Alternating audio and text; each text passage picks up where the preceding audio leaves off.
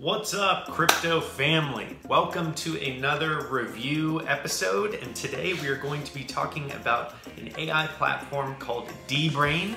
What I wanted to do was just quickly tell you guys this is a sponsored video from them. They reached out to me, they wanted me to do a review, and I love the concept of an AI-powered ecosystem to help people develop apps, to help businesses develop apps, and tokenizing the whole thing. So without further ado, let's dive right into the review.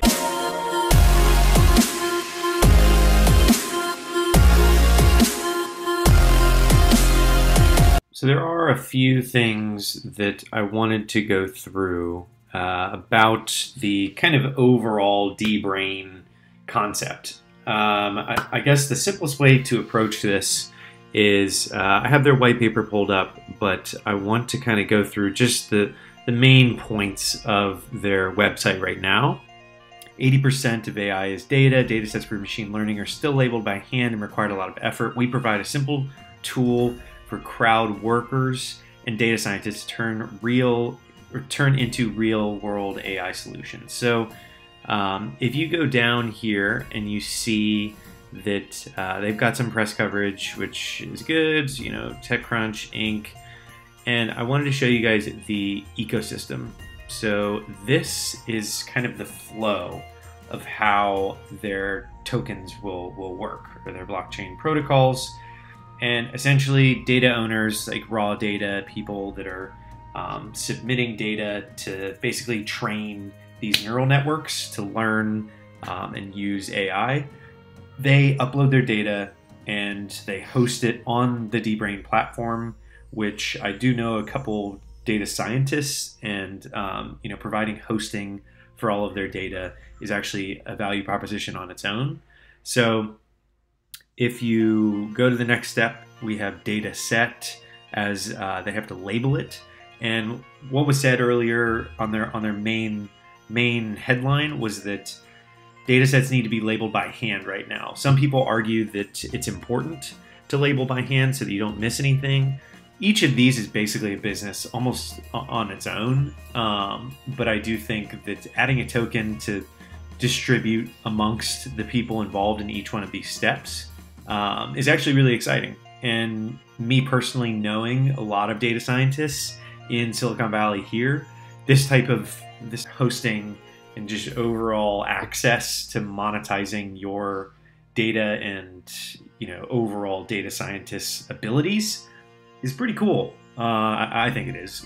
But we go on to the next step here, and that's where data scientists actually train the neural networks with the data that was labeled, uploaded, and they can create AI apps. And that leads to the final step, which is effectively monetizing that with businesses. They can use existing solutions, or they can request new models from the data scientists. I can assume that businesses and the data scientists are interacting with tokens consistently. These kind of uploaders and you know, the platform is probably has a little bit of a network effect there with going back and forth with tokens. But I do like the concept of each of these being different kind of segments of people. Like you have your businesses, you have your data scientists, you have your platform, and you have your data owners.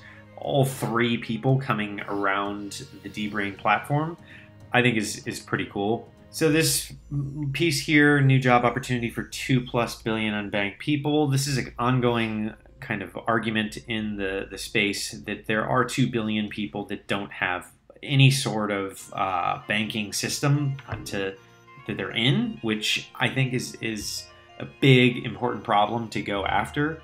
We connect exploding AI demand and human-labeled data with an abundant global supply of online workers. We reach 2 billion unbanked people in low-wage countries to give their income streams in crypto and reduce labeling costs. Yeah, so they are saying here their target demographic and their target audience, the people that they're trying to lift up, is the unbanked, which I've heard that argument a lot over the past few years even. Everybody's kind of going after this. Even Mark Zuckerberg is going after the unbanked. A lot of people are really interested in that 2 billion figure.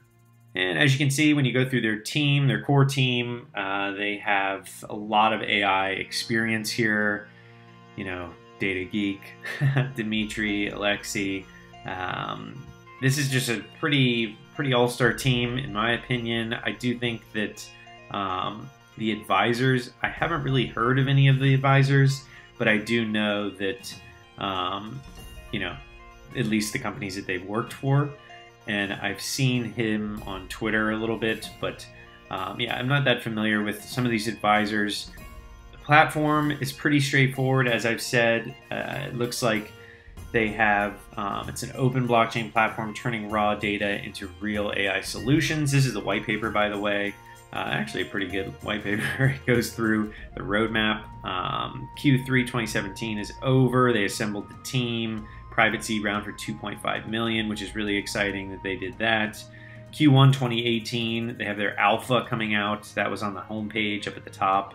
Q2 public beta, training neural networks, just to kind of get it out there. Dbrain coin, so they're going to actually be, you know, listing after their coin sale, which is very pretty straightforward.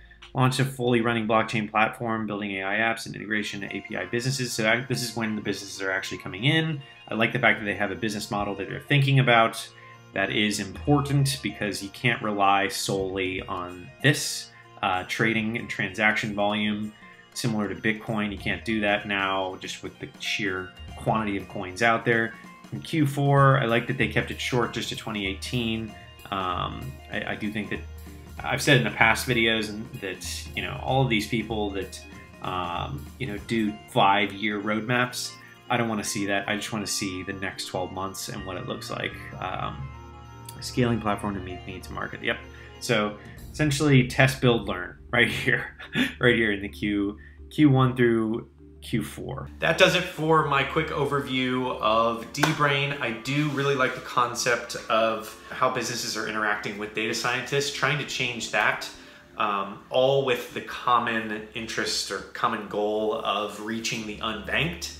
With 2 billion people without bank accounts and without the access to a bank account, I have, as I said, heard a lot of people trying to go after the unbanked, and I do think that Dbrain, you know, given they raised their 2.5 million as a seed round in the last quarter, 2017, I think that they are definitely positioned. They have the international approach. Love that. I do think that the 12-month roadmap is important, and I'm excited to follow this. As I said before, I'm going to be putting everything in the description below so you guys can go check them out. They are having their pre-sale coming up.